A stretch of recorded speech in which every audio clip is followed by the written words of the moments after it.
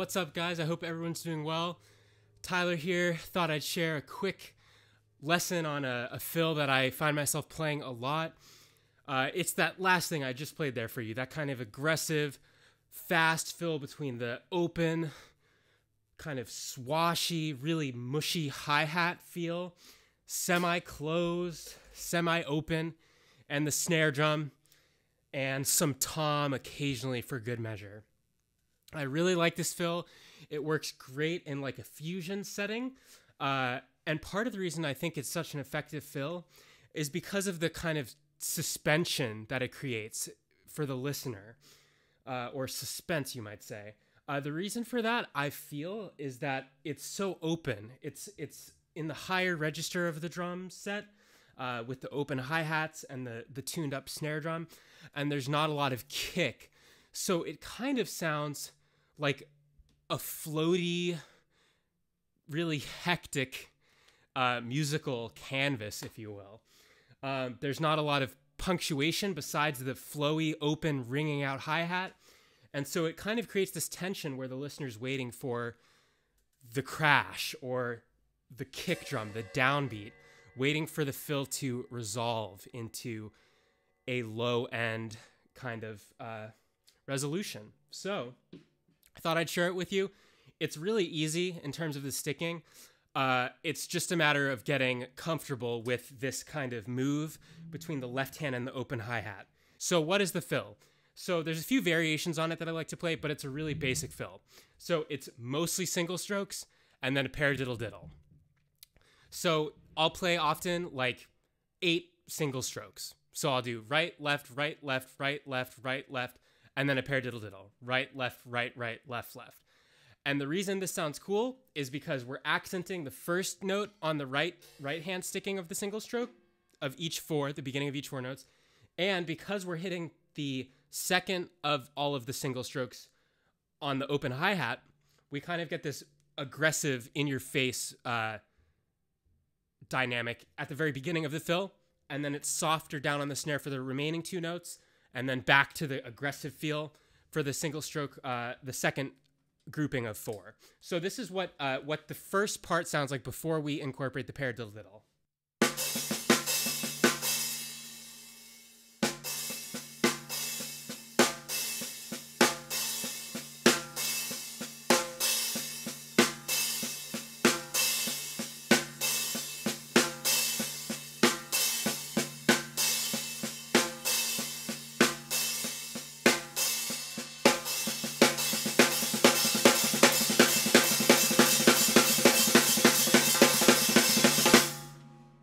So that's kind of like a gallopy, horsey sounding thing. So then we incorporate the paradiddle diddle, and it's literally the same in terms of the first 2 notes. Big accent on the right hand, accent on the left hand with the open hi-hat, and then the diddles are played on the snare. So this is what that sounds like.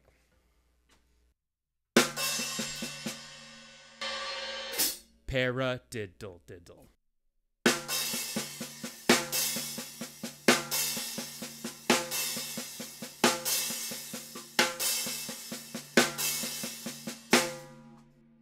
So, put together 2 groupings of 4 single strokes and then a paradiddle diddle sounds like this.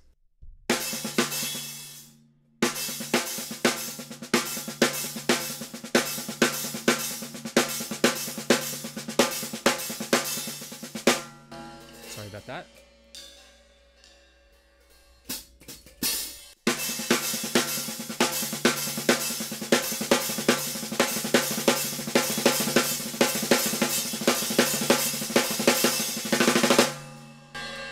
So that's what it sounds like. It's pretty simple. But to make it more interesting, I like to either extend the single stroke sequence by adding another group of 4, or extend the paradiddle sequence by doing 2 paradiddle diddles instead of 1. So let's do 2 sequences of 4 single strokes, and then 2 paradiddle diddles with the same orchestration, same sticking.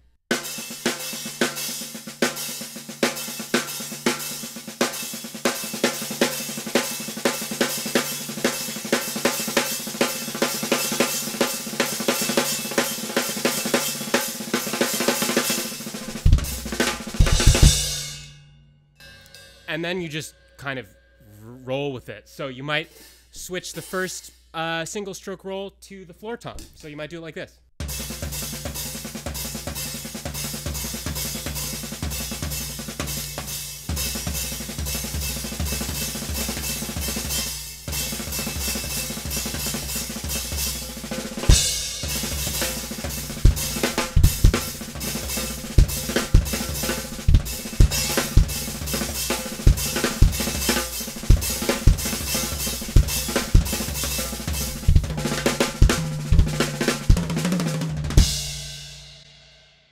So that's one way to change it up. What you want to do though is you want to really feel like you're building the tension with it.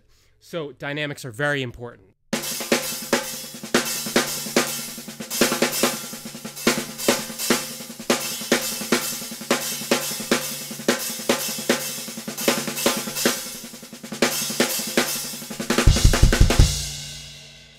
That's the key. Sorry, that's the key. Attention to the detail, which in this case is the dynamics and the swooshiness of the hi-hat and the cracking sound of the snare. Really paying attention to those dynamics and thinking of the wave and the looseness and the fluidity that you want to manifest in your playing. So it's a super simple lick in terms of the sticking, but it really works to create tension and suspense in the listener, and it works in like a fusion setting really well. I'm just going to kind of jam with it for a few minutes. And I want to thank you guys so much for watching. I've been getting a lot of new subscribers lately, so I appreciate you very much. If I had gifts for you all, I would give them to you. I would bestow them upon you. But alas, I do not have gifts at this current time that I can give and bequeath to all of you. Nevertheless, I very much appreciate your patronage, your kindness to me. And yeah, I have more videos coming soon. I hope this was helpful to you. I hope it's a lick you feel like you can incorporate into your playing. And I hope you guys have a great night. So check it out. I'm going to play it in some groove setting. Haha, yay, yes, woohoo, yes, hi.